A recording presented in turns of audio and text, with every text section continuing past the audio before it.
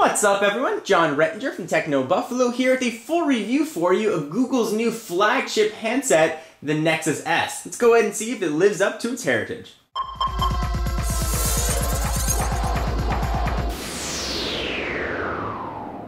So the Nexus S is a follow-up to one of the best handsets of 2010, the Nexus 1, so this guy has very big shoes to fill.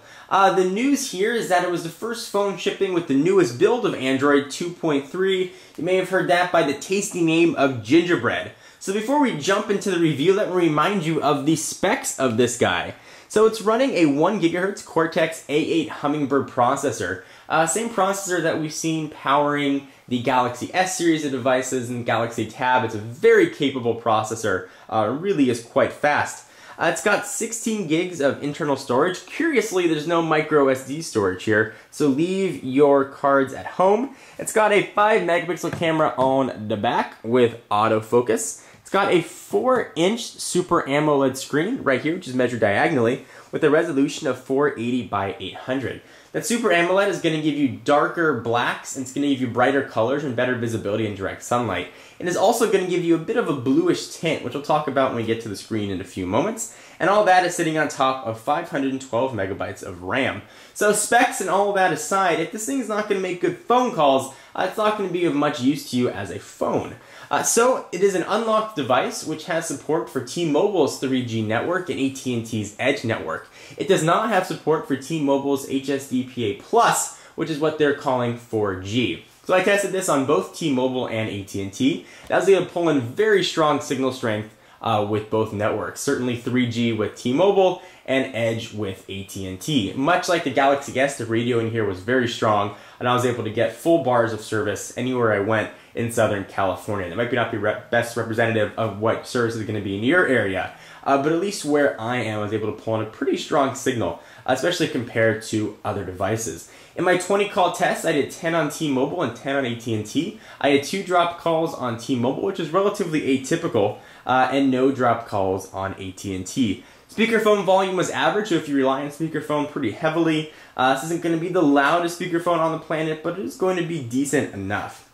Alright, so now let's jump into the phone, and let's talk about what's new here with the outgoing Nexus 1, or versus the outgoing Nexus 1. So what we're going to see, the big difference, is the inclusion of Gingerbread, which is the newest build of Android, as I mentioned. That brings with it a slew of new features. Now, I did an overview of Gingerbread going over all the things that are new, so I'm going to sort of touch on some of those points. If you want a full recap, the link to that video is going to be down below.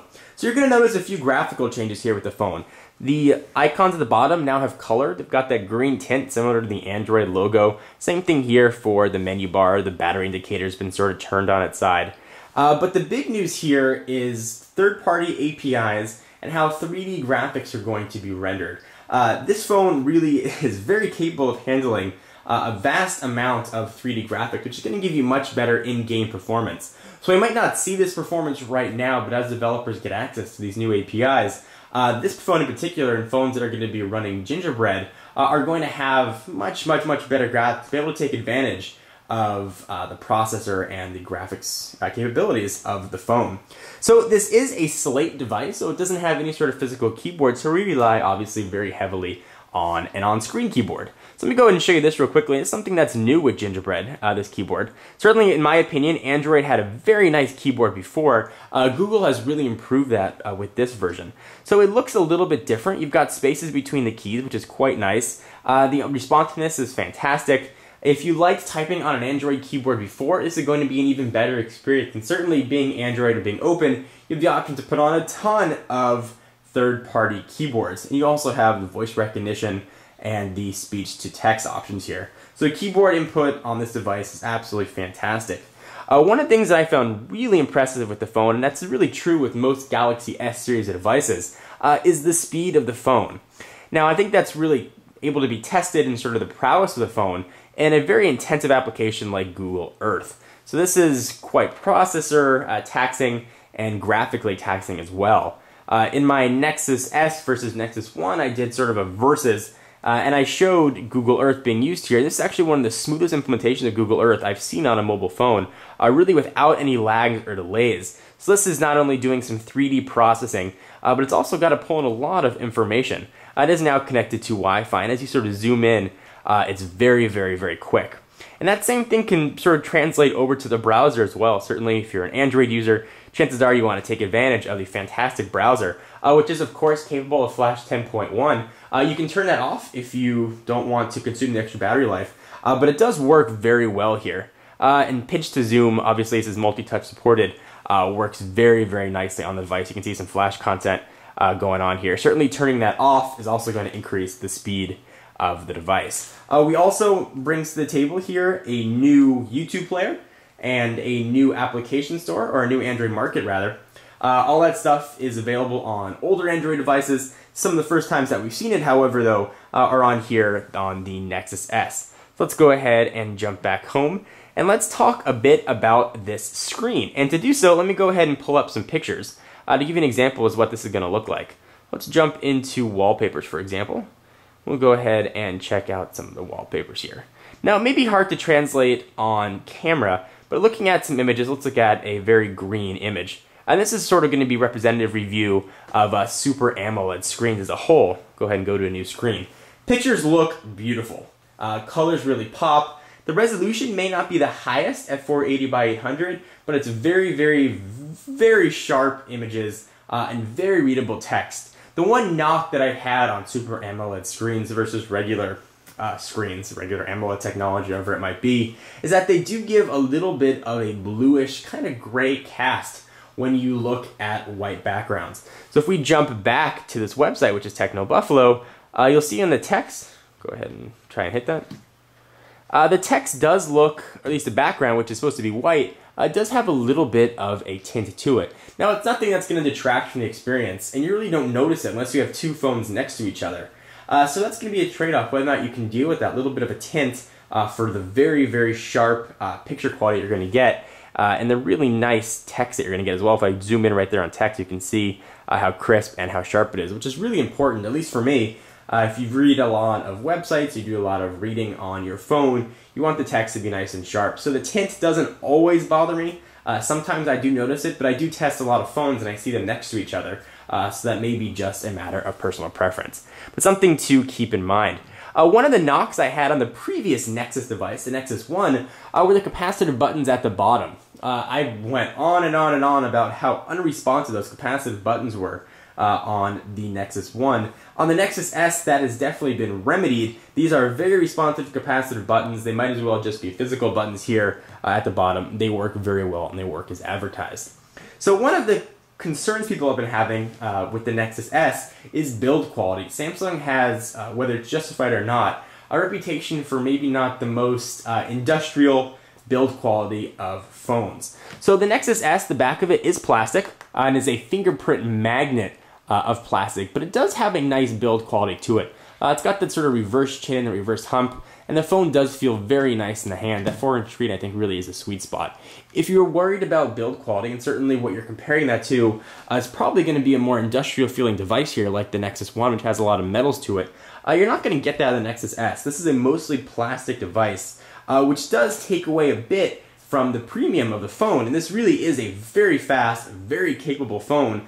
Perhaps one of the fastest, most capable phones on the market, depending what your OS preference is going to be.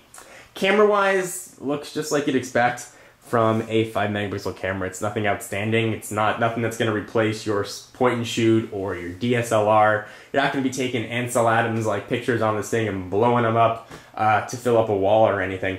But if you want to snap pictures of your friends out at a party, this is definitely going to be a fine camera. The flash washes images out, but it's nothing terribly bad or even terribly good for that matter. The big news here, again, sort of recapping this whole thing, is Android 2.3, which does add a lot of different niceties. Some of the other features that it adds very quickly, and I'll wrap this up, you now have full application management from inside the operating system. So if I hit menu, you can now manage apps right from there. If I go ahead and jump into settings, for example, or any list, you're going to get some nice graphical cues here. So at the top, you see that little sort of yellow bar that comes to let you know you're at the end of a list. Just very nice. And you'll see Android 2.3, which brings a lot of these features start to trickle down to older Android handsets. We've already seen unofficial builds for a lot of phones, and presumably we'll start seeing official builds for a lot of phones. So if you want a taste of gingerbread and you're currently rocking some Froyo, or even an earlier build of Android, stay tuned, because hopefully you will get your taste of the dessert.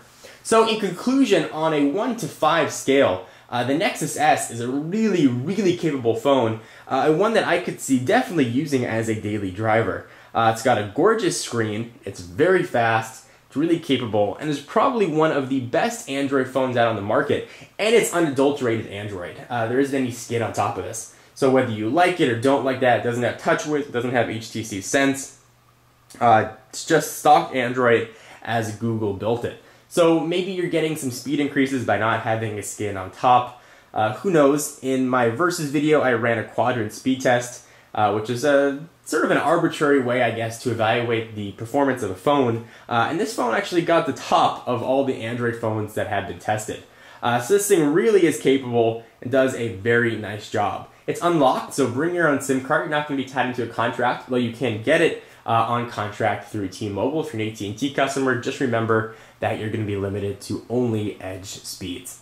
Anyway guys, so on a 1 to 5 scale, I give this, and I haven't given many 5-star reviews, this phone definitely gets a 5-star. If you're an Android fan or looking to get into the open source operating system and you don't currently have a phone, this is going to be a great choice for you. I wouldn't necessarily run to upgrade from a Nexus 1 or a Galaxy S type phone, but if you're using an older Android phone or a flip phone and you want to get into the smartphone market, this is going to be a fantastic choice for you. Anyway guys, I'm John Rettinger from Techno Buffalo. This is a full review for you of the Nexus S, the Google phone built by Samsung. For all your tech news, be sure to check out Techno Buffalo, and for exclusive tech content, check me out at Twitter, twitter.com/JohnFordLakers. All those links are down below. I'm John Rettinger. See you in the next video. Bye-bye.